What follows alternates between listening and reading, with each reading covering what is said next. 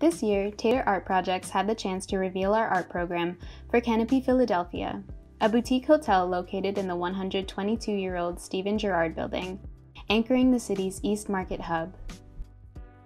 TAP collaborated with interior designer Avroco to curate the art collection and installations.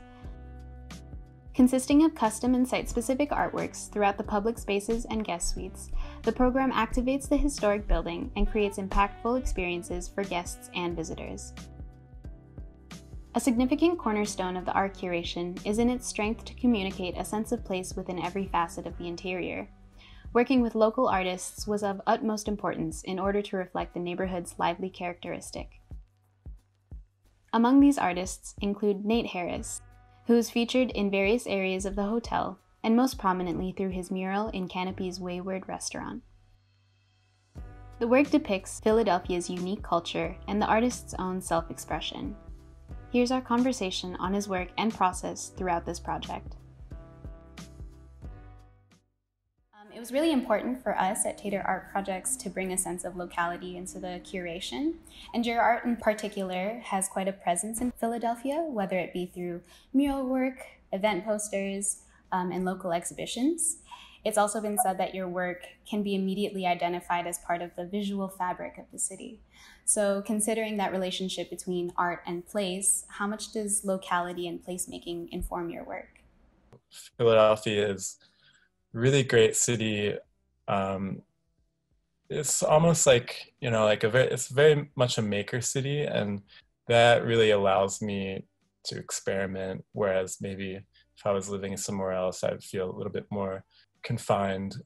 So it's really important for you in your work that knowing the environment, but also the energy and kind of pulse of the city also motivates your work as well.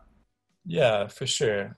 One of the things that I try to communicate through my work is that balance of figurative, we're all living in a city, this very man-made place, and there is such a contrast between being a human in this very linear and geometric place. And I think I try to investigate what that looks like. What was the process like for creating this project from concept to completion?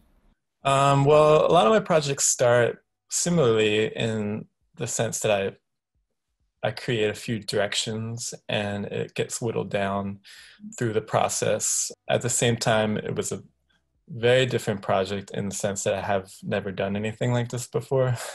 That was really exciting, and I think the challenge was translating my woodcut design, which this sort of pattern and this design came from early woodcut experiments. And so the challenge for me was making all the geometry line up, and that required so much more math than I thought I'd ever be doing. How important is it for you that your art is accessible? Because I feel like what's made it so prolific in Philadelphia is the ability to have that reach. I have a graphic design background, and I think naturally from that I went into illustration. The work you typically do as an illustrator, it reaches very far, and it's almost the opposite of something very precious. Having this new sort of when I'm not illustrating, developing my practice in art, that allows me to sort of have the opposite end of the spectrum. Thank you so much for our conversation today, and it was a real pleasure to get more insight about what your process is like. Yeah, thank you. Pleasure to speak.